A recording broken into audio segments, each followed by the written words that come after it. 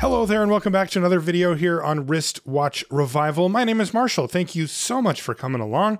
This time on the bench, I've got an Elgin pocket watch. This one dates to 1919 and it belongs to, well, a friend and supporter actually of this channel. And he asked me if I could take a look at this watch. It belongs to his grandfather. And as you can see, this thing's awesome. This is a fairly typical watch for the era. They made 1 million of these things. In fact, of this model, they literally made over 1 million of them. I looked. But the cool part is look how worn this watch is. And I don't mean in bad shape. I mean used. Like this was carried in somebody's pocket for years and years. You can see the plating's pretty much gone. On the outside, the crystal has a big crack on it. After a little bit of a wind, it does run. So that's kind of amazing right there. And there were some dents on the back, and the back's really hard to get off of this thing. I want to see what the movement looks like inside. But this watch has had a life. This is not one that's been sitting. This one was used. And let's take a look at what the movement looks like inside. Ooh, it's pretty. Ah, these pocket watch movements were so gorgeous. Everything's kind of fully on display, right? Like you can see it really well. And as you can see, it is running, so that's a good start for us as well. We'll get an idea for how well it's running in just a little bit. I want to take a look at things here as we continue to disassemble the outer part of the case. The front bezel screws off on a watch like this. And as I mentioned, that crystal's done. But even hazy and kind of dirty, removing it reveals the dial, which looks like it's in really good shape. These were enameled dials, which was kind of the only way that they did it back in the day. That's why you see so many pocket watches with that kind of classic white look with the with black numerals of some sort. Sometimes they're Roman numerals. We'll start by removing the hands. The minute and the hour hand are together. That's weird. Look at that. The hour hand's actually split, it looks like. And that actually looks like it may have been done on purpose. We'll have to investigate that down the line because that probably means that these were replacement hands and that the watchmaker had a hard time fitting it on to the hour wheel. And they may have cut it in order to expand it a little bit so that it would actually fit. Seconds hand can come off now. This was an era before watches routinely had center seconds hands where the second hand was on the middle post. They were almost always separate. Taking a look at the back of the case here is kind of interesting too. It's got this kind of shooting star looking thing with a circle at the end of it. And that is a wear pattern that I've never seen before. So I'm going to see if it maybe matches up to something on the movement. So this looks like the spot where that circle is. And what happens if I line it up with maybe one of these screws? Because it actually looks like a screw head kind of indented in there. So if I line it up, oh, it's that, see right there where it's marked? It's that. So it's this screw sitting on top of the ratchet wheel is actually making contact with the case back. That can cause, well, you know, various types of issues. It also may not cause any at all besides the wear. But that's something that I'm going to have to look into. But in the meantime, we can decase the watch and take out the dial. As you can see, the dial actually has a layer of, in this case, orange enamel on the back. And they do that because enamel actually has to be heated in a kiln until it melts. And the problem is if all the enamel is on the front side of a piece of metal, that side will get hotter and it'll actually curl the metal enough to crack the enamel. All right, let's put this thing on the time grapher and get an initial reading and see what we're working with because we can see that it's running, but how well? Oof, not great. You can see pretty low amplitude, although the rate's actually okay. The beat error is off quite a bit. So this thing's going to need a tune-up for sure, but this is promising. This watch is running and actually reasonably, although the amplitude's really low. So let's see what we can do with it. We'll start by removing the balance. It's always a pleasure working on these pocket watches because they're so big that you can just see everything. They're relatively simple for watches. There's no dates or anything like that on them. Also, the level of finishing is quite high, especially given that, you know, this wasn't a super fancy pocket watch or anything. This was a pretty standard issue type watch that you would get. When this watch was made in 1920, wristwatches weren't even a thing yet. They technically existed, but nobody wore them. And when they first got marketed, they were marketed towards women. They called them wristlets. And they were considered pretty unmanly. Just a few short years later, though, after World War I, you know, which is right around this time here, enough soldiers had worn wristwatches in the war where they were very practical. You know, when you're in trench warfare, having a pocket watch that you might sit down in or crunch up against something isn't where you want to be. So they put it on their wrist, and it was much more handy. And the men came back and had watches like that, and it started to become, I guess, socially acceptable for men to wear pocket watches, and to wear wristwatches, and they've really never looked back. Which is part of the reason why you can find pocket watches for an absolute bargain on eBay. If you're looking to get into the hobby, that's what I recommend starting with. Taking apart the top of the barrel bridge here, the ratchet wheel and the crown wheel come out. You can see some wear spots there underneath. That's pretty typical for a watch of this age. And now I can take off the barrel bridge as well. And just checking for wear and just sort of giving a, you know, general inspection idea. Take the barrel out now.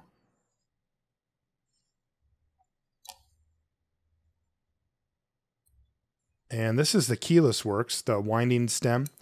It's obviously a little bit of a different setup than to a wristwatch, where the stem and the crown are attached to each other in one piece.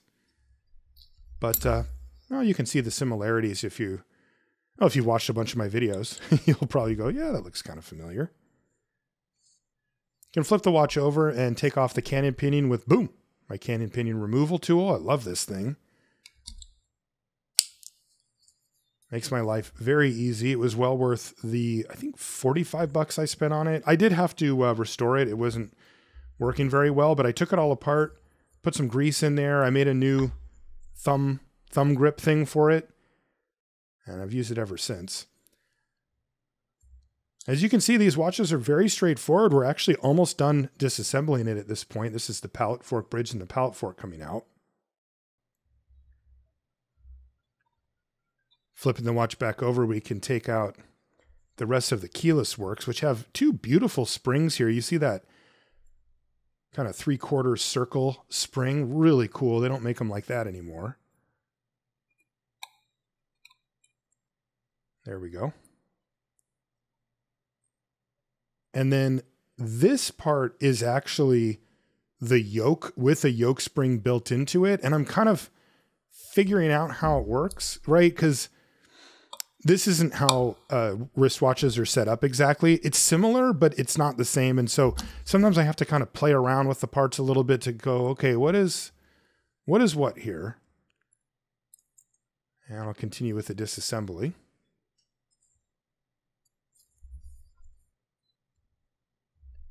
And that should just fall out the bottom. There we go.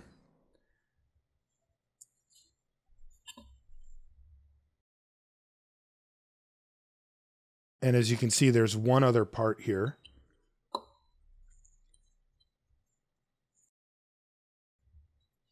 To take off before we've got this movement disassembled. Now we can turn our attention over to the mainspring barrel.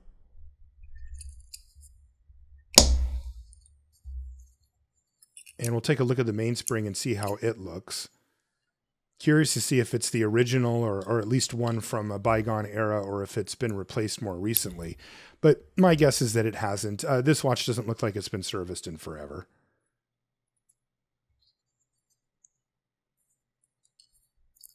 And yes, confirmed, it's got that kind of brown color. Also, it's concentric circles coming out basically, which is how they used to make mainsprings. Now they actually have a sort of reverse S shape at the end that aids in performance. But otherwise it looks pretty clean. Not that bad, actually. The spring's kind of messed up, though. You can see it's sitting strangely high and has some kinks in it. So it's probably not performing perfectly. All right, so for now, let's put this in the dust cover before we get it into the watch cleaning machine in just a little bit. And once again, I'll put the balance back on the bridge and just make sure that I've got it seated correctly with a little puff of air. And I do. Always put everything in these dust trays just to make sure. All right, so let's put this thing into the watch cleaning machine. This is going to go through a 3-stage cycle. And while I do, I wanted to mention my Patreon. I've got a Patreon for this channel. And if you like what I'm doing here, you can head over to patreon.com/wristwatchrevival. It's in the show notes as well down below. And I want to say thanks to everybody who supports me over there. I really do appreciate it. It allows me to continue to build this channel and make these videos, and it means the world to me.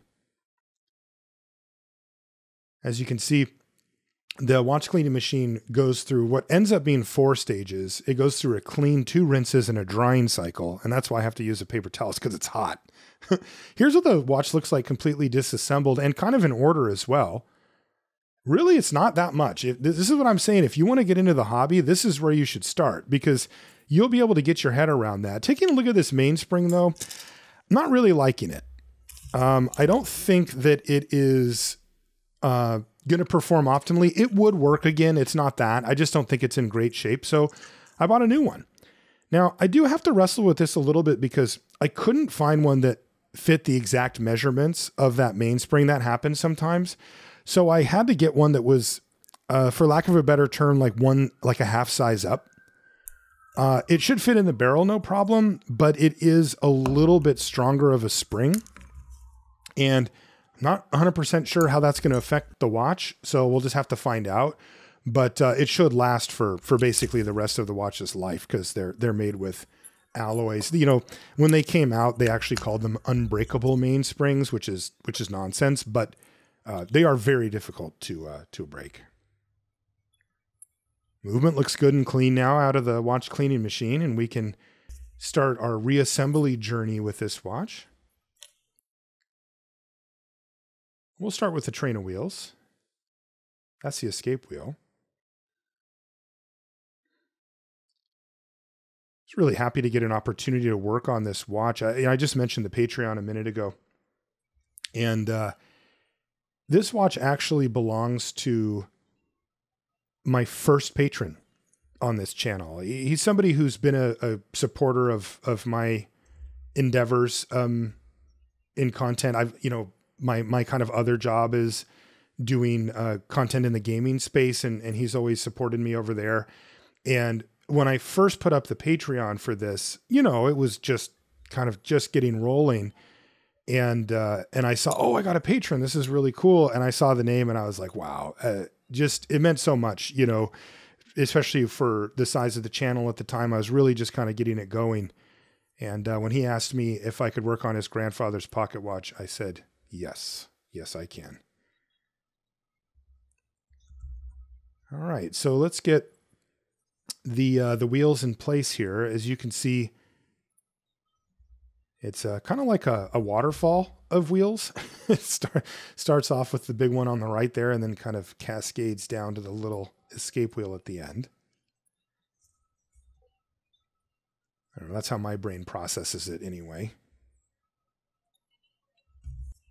Okay, so that looks like it's all set up. Now, the bridge setup for this watch is actually really keen. I think it's really cool. So this bridge covers the barrel, but it also covers the center wheel and the third wheel, as you can see there on that middle slope of the bridge.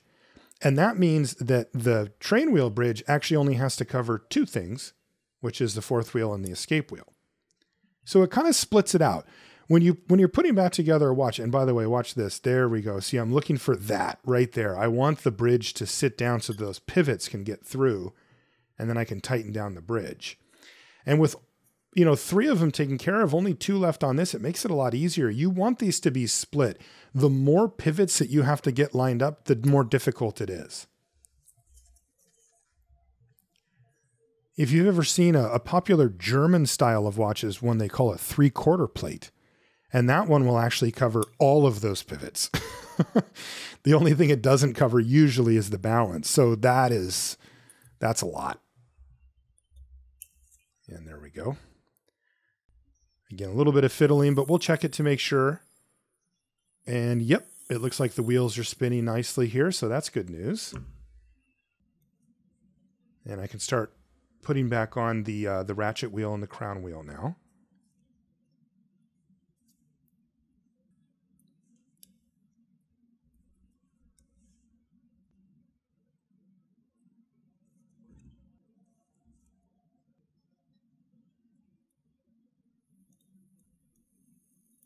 And I can even give it a little test wind here, though it won't hold that wind because there's nothing holding it back. If the pallet fork was in place, then it would hold that wind in place. That's actually what the job of it is. When you think about it, it's kind of interesting because what the whole watch is really doing is letting you wind up that big mainspring all the way, ton of energy stored in it. And then what it's really doing is allowing that energy to be released in very specific increments. And as long as those increments are accurate, you can attach wheels and gears and things on to drive hands, at the appropriate speeds, as long as that power is being released in very specific increments. In cases like this watch, that would be 18,000 times per hour. Okay, got a bit of an issue here. So I was kind of happily cruising along, and I'm like, wait a minute, what about the keyless works where the winding stem is? And I realized that it actually goes in on this side of the watch, not the other, like would be on a wristwatch. So that means I have to undo the work that I just did. Thankfully, not all of it. I can leave the train wheel bridge on there, but the barrel bridge has to come off with the ratchet wheel, the crown wheel, and now I can get in here and start to put the keyless works back together. But this is just a thing that happens sometimes when you're not used to working on a movement. It's put together differently, than the vast majority of movements that I've worked on. And you kind of have to expect that on some level, right? That you're not just going to remember every single thing perfect every time. It just tests your patience a little bit. Right? You just need to be like, okay, I need to undo this. And I'll tell you, this is one of my favorite things about watchmaking, because I'm the type of person that will try to look for a shortcut. Oh, maybe I can just sort of slide this thing under here and not take off this part, and I'll save myself some time. I don't know why my brain works like that. It always has. And watchmaking says, no, you are going to have to just take off those wheels, take off that bridge, and you're going to have to deal with it. And, I've used it as a way to try to kind of train myself to avoid that temptation of just trying to take a shortcut and trying to do things properly. And I still fall for it every once in a while, but generally speaking, it really does help. I think over time, I start to kind of catch myself and go, no, you're going to have to redo this. I'm really sorry that those 20 minutes are going to go away, but that's part of the deal. Okay. So now I've got those keyless works parts back in place, and I can continue with the rebuild.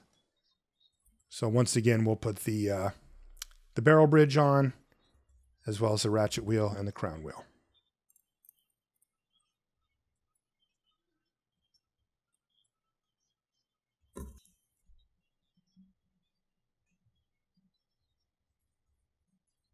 Remember that a lot of times the crown wheel screws are reverse threaded. That was actually the case here as well. You wouldn't think it's a big deal. When you're putting the screw back on, it's not, because you can screw it the wrong way all you want. It just won't engage. But when you take the screw off, it is a very big deal, because you will think, well, this thing's really tight. And so you're going to push harder and harder and harder. And it's not that hard to shear the head of the screw off if you're, really cranking on it. Okay, we can put the back of the keyless works into place here as well. I just love the design of these springs. They're so beautiful. This is one of those kind of form follows function type things. It looks really cool, but you know, it was also designed for a specific job, and it does a good job of it as well. Always fascinated to think that they made these parts, every part on these watches, you know, in the 1800s. This was in the early 1900s. But I mean, how did they make these parts? It's incredible to me. I did look it up, by the way, because I was like, how do they make those little tiny screws back then? And it's kind of funny. The answer is they use a huge machine. It's just a massive machine, but it's a automated milling machine, and it actually can mass produce like small things like this where it just makes buckets of them. Okay, pallet fork in, just a quick check to make sure it's engaged properly. And that means that we can try out the balance.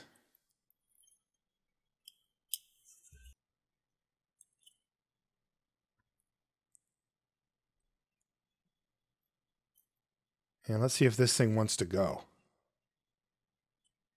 It was running before. I expect it to run again. But it's being a little bit hesitant. It seems to be spinning freely, but just not really engaged much. But as long as it's sitting correctly, okay, it looks like it's actually trying to go. Why don't we make sure that the balance bridge is properly screwed down first. And then we'll see if we can get this thing to run. A little kickstart. Yeah, there we go. That's the business. Beautiful blued hairspring there as well. And it looks like it's running pretty strong. Okay, so what do we need to do next? That's right. We need to oil the jewels. So a little bit of Mobius 9010. This is our lightest viscosity oil. And it's meant to just suspend itself between the red ruby jewels that you see there and the pivot. That's why you don't want to like fill that whole cap up. You just want a little bit. Here I'm using HP 1300, which is a little bit thicker of an oil. That's kind of on the slower moving, bigger parts, I guess is how I describe it. Okay, looking good. This is more HP 1300, again, that medium viscosity oil. This is actually on the bottom of the barrel. That's where it meets up. That's a very slow moving part. And yes, the last thing we need to do is the balance jewels. The problem is this is old school. There's no shock setting on these. Shock setting is the thing that protects the balance pivots from breaking. It also makes it a lot easier to service watches because you can simply open up the top of them like I do on my other videos and then remove the jewels from there. Unfortunately, this watch was made before they invented those, at least before they were used in mass production. There were a few inventions. Breguet had one called a parachute. There's a few others, but it wasn't until, you know, a good 20, 30 years later before you actually saw them in mass production. And that means I need to completely disassemble the balance. So I have to start by taking off the whole balance wheel. This is quite a project just to get these things clean, but it's really important to how well the watch runs. And given how low the amplitude was on the time grapher, this is not something that we can skip this time. So this is how you do it. You have to take off these two little tiny baby screws, and that reveals that chaton you see there. That's that brass fitting with the jewel on it. That's a cap jewel. It's flat on the bottom. And then below that, there's what they call the hole jewel. So that has a hole in it like any of the other jewels, and the pivot rests inside that hole jewel. And to take it out, I just need to simply push it out the top here. Like that. So there should be two pieces in here. Let's take a look. There we go. There's two of them, a cap jewel and a hole jewel. And these are going to need to be cleaned and lubricated before we can continue with this rebuild. So take a look at this. You can maybe see already just how gunky it is. It's kind of hard to see through it. Oh, yeah.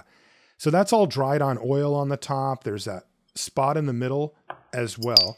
So these need to go in a solvent. This is called 1-dip. And it's a solvent that will help dissolve that old oil and dirt. Any of that oil and dirt on there can help, or I should say hinder the performance of the watch pretty significantly. So I'm actually going to use some pegwood here to just gently get in there and kind of scrub the top of that jewel to make sure that there's no more dried on oil or anything like that. And let's see if we can't take a look at it. There we go. See, that's what we want. We want that mirror finish. And now I can take a little bit of oil, just that much, and that is going to sit on top of that whole jewel, which I am going to replace right now. And it'll suspend that oil right where it needs to be for the balance to perform optimally. Now, this is some tricky business. So I have to take this cap jewel and I have to reinstall it on the top here, but I can't have that oil actually touch the sides because it'll just get pulled away and it won't sit properly. So this is okay, but I really need this to kind of fall in without touching the edge. There we go, like this. That is what I needed to happen. Otherwise, it kind of sucks because you have to start over. But it looks like I got it, so I'm really happy with that. And now the little tiny screws get to go back in.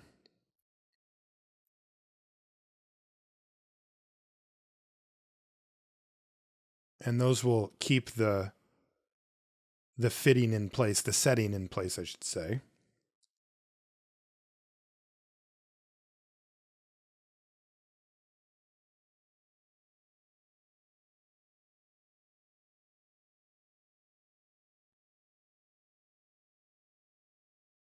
And there goes the other one.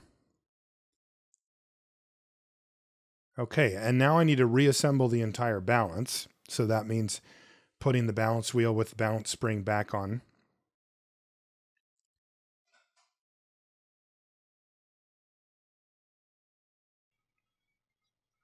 Like this.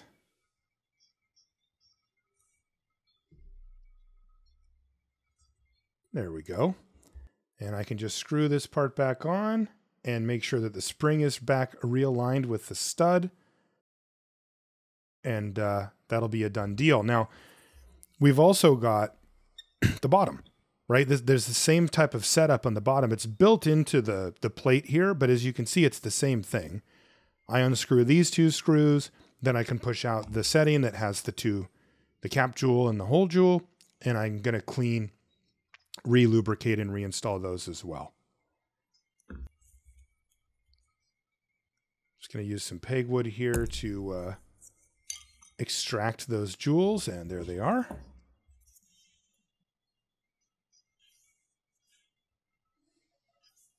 Curious to see how dirty these ones are. And they look like they're about as dirty as the other ones. So we'll give them the same treatment. We'll put them in some 1-dip, swirl it around a little bit. Try to dissolve as much of that oil as we can. I'm going to grab the pegwood once again. And just give it a little, again, it's just like a little manual abrasion, right? Just to get any of the extra stuck on gunk. I mean, that oil, when it dries, it really becomes pretty crusted on. Let's take a look at what we got now and see if we cleaned it up. The jewel looks a lot better, that's for sure. And is it clean? Whoa, what is that? Do you see that little tiny dot in the middle? Is that dirt? Let's put it on the microscope and look at what's going on with that. Look at that. It's actually worn away the jewel. Wow, I haven't seen this. So this watch was without oil for so long that the pivot actually wore apart away from the jewel. That can actually affect amplitude and timekeeping, especially on the bottom jewel. So I happen to have a similar Elgin watch that I was working on before that didn't work out from a long time ago when I was first learning. And I'm going to see if the setting's the same. Well, straight away you can see the setting, it doesn't, the the jewel's not ruby, but that doesn't matter. It's really about the size. It's certainly the same type. So I'm going to get out my micrometer here. This thing's awesome. This is an old school tool, but check out how cool this is. You zero it out by just changing the gear. You open up these little jaws and you can measure jewels or springs or anything. So this is the original. So let's measure it to see how big it is. So as you can see, it's 2 millimeters and 9/100ths. So just almost 9/100ths of a millimeter.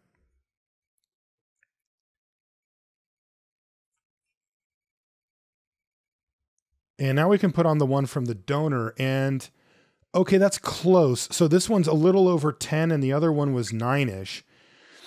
So basically you think in terms of 1/100th, like you want the fitting to be about 100th bigger. I'm talking about 100th of a millimeter, by the way, than the setting. So I'm going to give it a shot. I'm going to give it a test fit and see if I can make this fit because that is really, really close to being able to fit. And if I can use it, then that would be great because, you know, I'm assuming this one doesn't have the damaged jewel. I'm going to have to clean it though, because it also needed a clean pretty badly.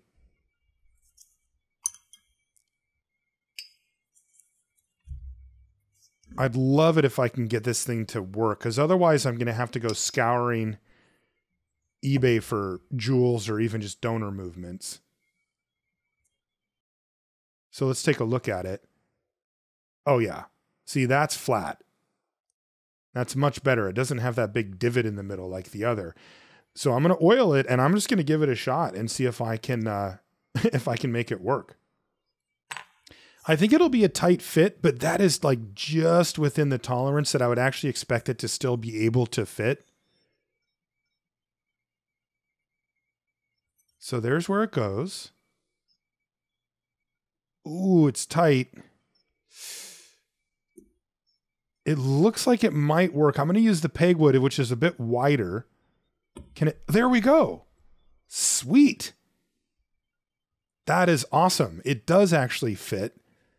Now I'm going to have to see if the watch will run properly still, because there is another element to these jewels. It's called how it affects the end shake, which is how much the pivot can move up and down in its setting. And if the end shake isn't enough, then it squeezes down on the pivot and it won't even run. And if it's too loose, then it can come out. So I'm just going to give it a shot and see if it'll run, because that'll answer a lot of our questions straight away.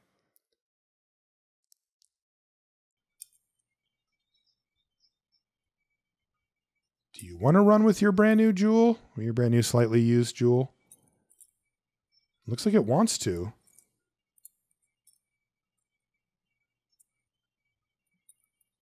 Ooh, there we go. Now I haven't tightened down the balance yet. And that's where that end shake issue would show its head if it were to. Like we could see the watch basically come to a stop if the end shake isn't enough. Let's see what it does. Oh, beautiful. It's still running very strong. All right, I'm really happy with that. And now I'm curious to see if that fixes our amplitude problem. I mean, that and the fact that we just serviced the watch and put a new spring in it. Okay, let's see what it can do on the time grapher. Oh, that's so much better. It's within a couple seconds a day, and the amplitude's almost 300. That is a fantastic result for this watch. Honestly, that's better than you would assume this watch would be capable of, given its age and condition. So I'm thrilled to have it back to running order like that. And now we can turn our attention to the cosmetics here, the dial, the case, that kind of stuff. And we'll start off with the dial. Again, this is an enamel dial, and that actually makes it really easy to clean. I can just use water and this swab here to just take off any little bits of stains or dust or dirt that may have accumulated on it. It'll brighten it up and give it that kind of new shine without overdoing it. And it's basically impossible to take off the printing on watches like this because it's kind of like baked into the enamel. So they tend to clean up really, really well. And I expect this one too as well. And that being said, it's already in good condition. You can see a few hairline fractures on it. That's very, very common for these types of dials and nothing to really be concerned about. Okay, well, we can continue with the rebuild here now that we've got a running movement. And I'm going to start by putting on the dial and the hands. This is my hand press tool. So this is the hand from the beginning with that split. And sure enough, it doesn't want to sit on the hour wheel where it mounts to. So I'm going to try to use a screwdriver. This is a little bit weird, to kind of split the back of it so that I can widen it. And there we go. And press it down. It actually worked, because it would not press down without that. So I'm pretty sure that's a replacement hand, but that said, it's probably an Elgin hand, and it's actually gorgeous. These are blued steel. They shape and polish these hands, and then they're actually put under a flame. And steel will turn kind of like a yellow straw color into kind of a purple brownish, and then it'll turn this deep blue, and then it'll kind of turn black. But look at that blue. That's not a chemical thing. That's not a paint or a treatment or anything like that. That naturally happens to steel when it's heated to an exact temperature. It's gorgeous. Okay, second hand can go on now. And I'm going to use a piece of Rodico just to lightly clean up the hands. I didn't do any type of restoration work on them. You can polish hands like this and stuff. They can take a polish, but these looked really good to me. I just didn't feel like I needed to do anything to them. Okay, into the ultrasonic cleaner now goes the case. This one's a little interesting because the case is in, if you're talking about like, is it in mint condition? No, it's in horrible shape. It's banged up. The plating's worn off of it. The crown is worn down. I mean, it's got a lot going on, but that's what makes these watches special. This is my friend's grandfather's watch, and this watch was used. It was worn. You can almost feel the person, you know, who wore this and had it in their pocket and dropped it and banged it into doors, and, you know, who knows what else happened to this watch. So there's no way I'm going to do anything other than just clean the outside of this, and we'll take a look at it. And yeah, you know, you can see it cleaned up okay.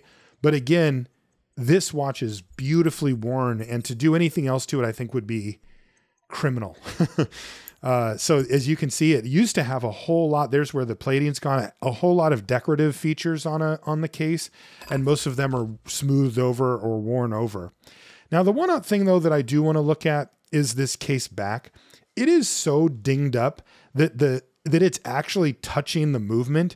So I'm going to use kind of a crude tool here to just gently try to bend out a few of those. Yeah, it's my toothbrush. A few of those dents so that when I screw it back on, it won't touch the movement, and make sure that the moving parts are, because you can see where it has touched the movement. And in fact, the movement was rubbing up against it. And I'm just going to bend it out a little bit and make sure that that's not the case. But I want to use something like this toothbrush handle. It's the only thing I could come up with that wouldn't leave marks or bend it out in a way that, you know, ruined the case back or made it so it didn't fit. It just needs a little bit of wiggle room in there. That's it. Okay, so the main part of the case can go on now. And the movement is held in place with a couple of movement screws. Here they are.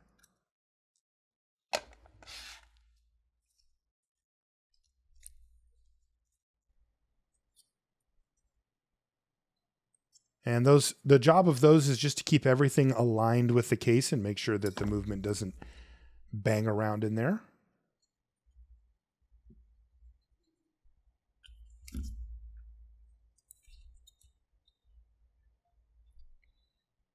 Watch cleaned up really nicely. Last but not least, the crystal. As we saw, the crystal that it came with was discolored and cracked, and almost certainly not the original crystal anyway. So I've got a nice new one, and I'm going to use my crystal press tool to install it into the bezel.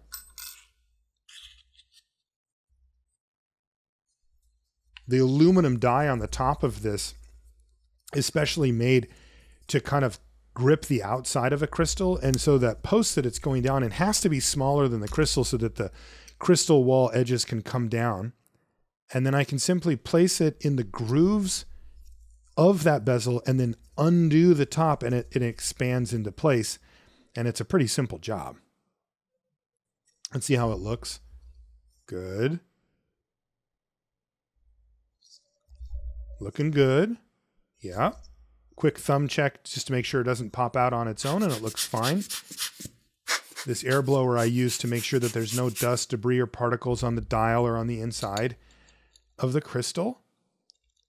And we can put on the last piece of the puzzle, the bezel with the brand new crystal on there. And this is just looking great. Of course, the actual last part is going to be the case back in this case. You can see on the case back that it used to have a bunch of design work on it, but this watch has been worn in a pocket for so long that it's almost gone. I think that is so cool. And there we go. The finished product, a beautiful little Elgin pocket watch for my friend's grandfather from 1919, a family heirloom restored, I think, properly to its former glory, right? Don't overdo it with this stuff. Don't go polishing and, taking stuff off. I don't think that bringing these back to brand new condition is the goal. I think honoring the history and the heritage that they've had is the goal. And hopefully that's what I've done on this one. Thank you so much for joining me for another restoration video here. It really means a lot to me that you spend your time with me and you hang out. If you want to catch up with me on social media, I do have an Instagram account for the channel. It's wristwatch_revival. I like to post in between project updates or maybe pictures from my watch collection on there. Just, part of the watch community type stuff. So if you're into that, you can head over there and say hi. Thank you so much again for hanging out, and we'll see you next time.